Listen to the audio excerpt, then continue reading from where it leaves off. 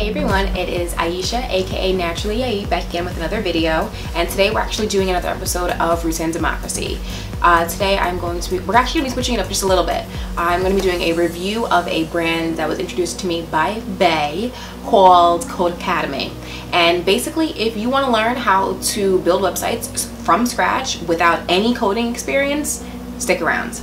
So it took him about 2 years to get me into coding. He always thought that it would be something that I would be into, but I was just like, that's not for me. Coding's not my thing. And eventually I was like, you know what, let me give it a shot. And we'll get into how I feel about coding later on, but the reason that I think that this is a Roots and Democracy episode, topic rather, is because I definitely see that in the future, you know, there's so much money to be made through technology, and there's so many tech advances coming out pretty much every day, it feels like, and there's no reason that people of color, that minorities, women especially, should not be, have their toes into this pool of money. There's really no reason. So that was really my reason for initially getting into it. Basically, Codecademy is a good way to see if coding is a good fit for you. And then, not to mention, if you end up hating it, you actually just gain a greater appreciation for people that do code. When you start to use your apps, you realize, hey, someone took a lot of time to be able to go from a desktop size to the size of a smartphone. It took a lot of time and a lot of effort to write that code. It's not easy, but Codecademy definitely helps you through it.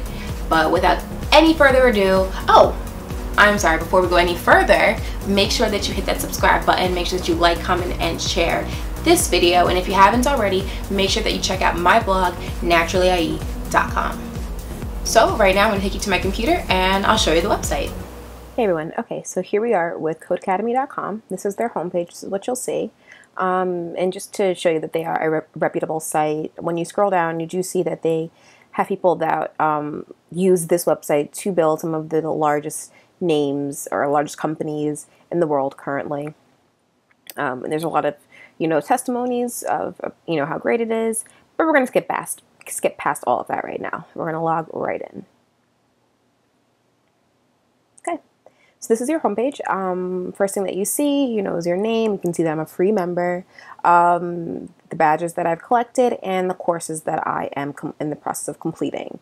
So right now it says that I am 66% done with this Learn CSS course. That's not really true, because the only reason why it says that it's completed is because I completed an intensive course. So if you want to see those, you would go right up here to your My Courses, and the intensives are the ones that you're going to pay to do, versus the regular course are the free ones. But either way, the information's the same. So the reason that these are, this one's complete and these ones are almost complete, is because I completed the intensive. So I scroll down, a little bit more information, and let's go into catalogs, because I want you guys to see exactly what is offered with Codecademy. So first and foremost, they offer a multitude of languages. You write your HTML and CSS, that's what I focused on, Python, JavaScript, SQL, Bash, Shell, and Ruby, and Java, excuse me.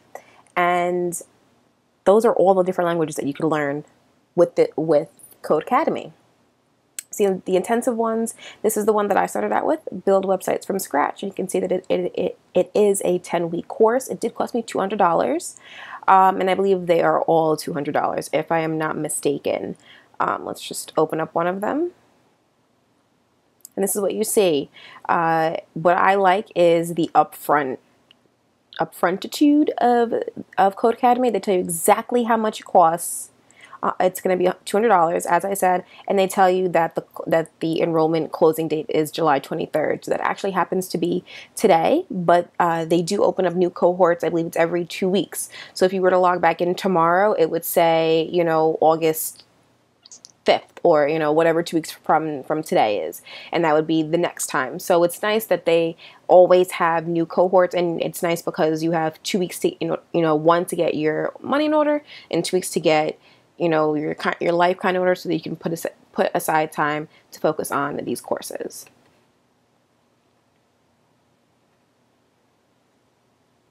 Okay, so as I said, there's tons of courses.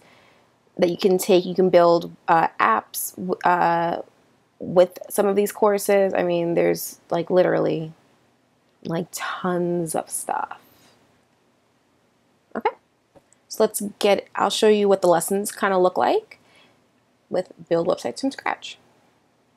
So this is what your intensive will look like. And this is kind of like what your syllabus is. So you have all your units over here, and each of your units has a ton of content packed in.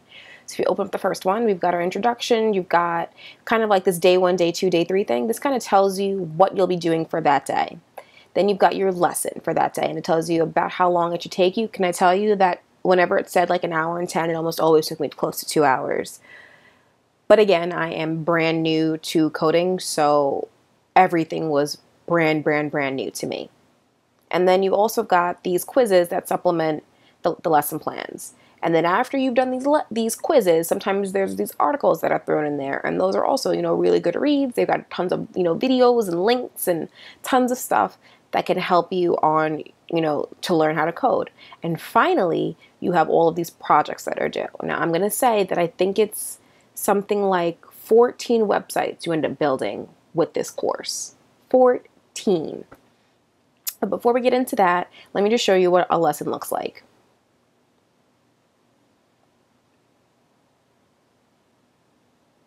This is the Codecademy, basically like, this is how you learn. This is the screen. Oh, this is actually the last page of the lesson. Let's go to the first page of the lesson. So down here you can see exactly all the topics that will be hit with this lesson. So that's kind of nice. My boyfriend, you know, he laughed at me for, you know, actually taking written notes on the things that I was learning. But let me tell you, and let me tell him yet again, it is a good idea, because even though it's easy now, lessons like 1, 2, and 3 are pretty easy. Lesson 4 is no joke. When you get to Flexbox and learning how to build responsive websites, it's literally no joke. Like you really do have to get a pen and paper and write things down. Anyways, so this is your, you know, your lesson plan or your lesson screen, and it'll give you all the information that you need on this side. It'll give you instructions on what to do. This is your dev environment right here in the center, and this is what the website will look like when you are done writing the code here. It'll pop up here for you. So as you read through, you know, I took notes, you know, feel free to do so or to not to do so. That's up to you. And then at the bottom, it's going to give you some instructions on something that it's going to want you to do, and then you'll have to, you know, put the code in here, run it, and it'll render right here. It's really simple, I think, or it's a nice layout to learn, because you are focusing on the information here, you're watching it happen here, and then this is where, you know, you see your results. If your code is broken, you're instantly going to see it, because when you hit that run button, it's going to tell you, oh, you did it, you know, you did it right, or if you did it wrong. I'm not going to mess with any of this stuff now, but if it were wrong, it'd be, you know, a red X, and it would make you, you know, kind of do it again. And the program, you know, will give you hints, and you can eventually just figure out, you know, it'll tell you the answer. But I definitely suggest not doing that. I definitely suggest really trying, because they do make it a little bit easier in the lessons than they do in the projects. Speaking of projects, let's just exit out of that. I'm going to bring you to Unit 4, because as I said, these are the hardest hardest units. And the box model, Flexbox. These are tough lessons, but it's really necessary information at this point in time. Here we go. Okay, Project T Cozy. So this is obviously, you know, your introduction to the project. It gives you 2 days to finish this project. Codecademy, they give you a certain amount of time to do all of the work, but it is all up on you, essentially. It's up to you, you know, how fast or how slow you can get through the material. So there was definitely times where a project, you know, it said, you know, it should only take you a day, and it took me 2 days. Or, you know, this project appeared, my times, it's at, you know, it's like 4 days. It really took me more like a whole week. You know, that's just the nature of learning. That's just the nature of learning. Anyways, So this particular project I wanted to show you because this is one that you would submit. Of the 14 websites that you have, I think only 3 or 4 of them actually get reviewed, and this is the first one. So this is one that you would work on, you would submit it, they give you a date, you know, to stay ahead, make sure that you are, you know, or, you know, it says right here to stay on track, submit it by this day. And you can see here that I submitted it late because life, and then it'll be reviewed, and it'll tell you who reviewed it.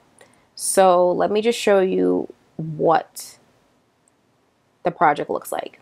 Again, they're going to give you the Codecademy layout, and they're going to basically tell you that this is a project for, you know, a fictional tea shop website, and they need help with their designs, and they will give you all the images that you need, and they'll give you a design sheet, a design spec that you can, you know, just download basically right here, and here's all your information. It'll tell you your fonts, the size of the text, the color, all of that, the spacing, your pixels. It'll give you all of that information here. I think I actually have this open twice. Yes, I do. And then it'll basically say, even though it looks like have fun, you know, experiment, blah, blah, blah, it's basically saying you're on your own, bitch. Get it together. Good luck. So what ends up happening is they help you set up your dev environment on your computer in Codecademy. And basically the things that you'll need first is going to be Atom. Atom is an app for your computer, and you'll download that, and this is your dev environment. This in your terminal, which I'll show you in a second. This is how you write the code for everything. So this is the code that I wrote myself for that website. This is my HTML, and this is my CSS. So this is all of my designs, my imaging, not my images, I'm sorry. This is my designs, my colors, my fonts, positioning, all the stuff here. That's what CSS is. Fabulous. Okay, and then along with Atom, you'll also learn how to use your terminal. I have nothing going on right now, but this is it right here. And using your terminal is how you will upload your code to the internet so that somebody else can view it. And you'll do that through GitHub. And that's another thing that you'll have to create an account for. It's free, and you'll get a profile. Obviously, I didn't do much with it, but this is where this is how you save every step of your code. Once you find a way to make the code work, once you find a way to make the code work, you don't want to mess with it. Not at all. So you want to save it as frequently as you can, and this is how you would do it as a repository. Codecademy will definitely go through all this with you, but I'm just going to show you guys my T-Cozy repo. Here it is. And so this will be all of your commits. So I committed 4 times. So that means I saved 4 times, and all 4 versions are saved in here, but the most recent one will be right here. And this is the exact same code that is written on my Atom,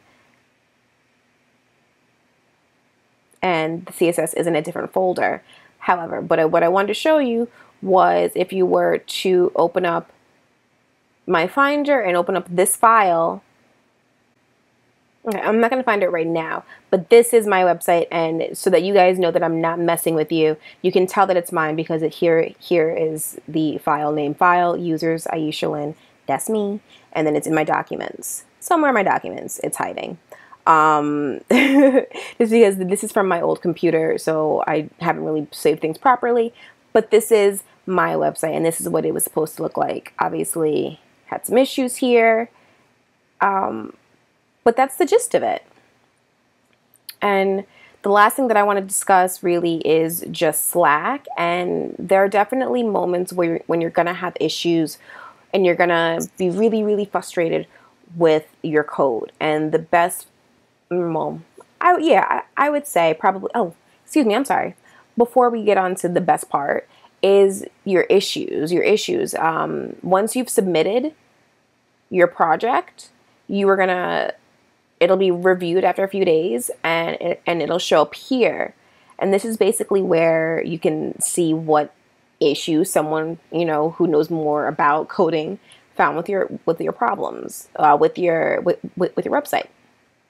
So for example, he thought that I should have added mobile resizing. Not for nothing, but at this point in the lesson, we hadn't learned mobile resizing, but whatever. But they'll give you, you know, information and links on how you can improve your site. So that's really nice. But the other thing, if you were having, you know, day-to-day issues and you wanted to speak with somebody right then and there, Slack is where it's at. I can't log into a workspace right now because Slack is only open for your cohort during your cohort. So people are sending messages and sending links and things. It's best to save them right then and there because it's not going to be available to you once the course is over. And I knew about that, but Slack is really nice because it's basically instant messenger, but for people that are in the same cohort as you and they're learning all the same things, they're going through exactly the same struggles, same projects that you're going through. So that is pretty much it for Codecademy. Keep listening for what I did not like about Codecademy. Okay, so what didn't I like about Codecademy? Number one, which is probably my biggest issue with Codecademy, is that they tell you that in the beginning, if you're brand new, you might need like 10 to 15 hours to do the coursework every week that's due. And I'm like, okay, no problem. Get into it, and it's really taking me more like 20 to 25, 30 hours. It's literally like a part-time job. And if you're brand new to coding, know that it's going to take you a long time because there's so much information. And that's number two as to my big issue with Codecademy, is they don't tell you how much information is really out there in regards to building websites and CSS and coding and Flexbox and all of these things. It's almost overwhelming. And number three, is not really a fault of Codecademy, because as you could see, the way that they laid it out for you is very clear, cut, concise, but it didn't always seem like it was beginner friendly information. It definitely seemed like at some points you needed some type of background knowledge to understand what you were trying to do. And although they did give you some of the background information, I feel like it wasn't as informative as I thought that it could be. But I mean, they do leave you links to external resources, which, I mean, that's what you're supposed to be doing. You're supposed to be doing extra, you know, research and education and, you know, finding things out. But there's just a lot more to coding than I was prepared for. So maybe that's my own fault. Overall opinions of Codecademy, I would definitely continue to take the free courses. But coding is not for me. I am so glad that I took this course, because now that I have a blog and now that I'm using WordPress, so many things are so much easier for me. And if I wanted to change small things in regards to you know, layout, I can do that. I can edit the CSS, I can edit HTML. But do I want to build websites from scratch all the way, like build it straight up? No, nope, that's not for me. But if that's you, definitely $200 is not a bad price for a course such as this. Have you tried any other coding courses online? If you have, drop me a comment down below. Let me know what you thought of it, or if you've been through a course through Codecademy, if you've tried any of their other programs, JavaScript, or if you've tried Python, anything like that, let me know. Tell me how you did. I want to know. Alright guys, until next time, stay blessed and unstressed.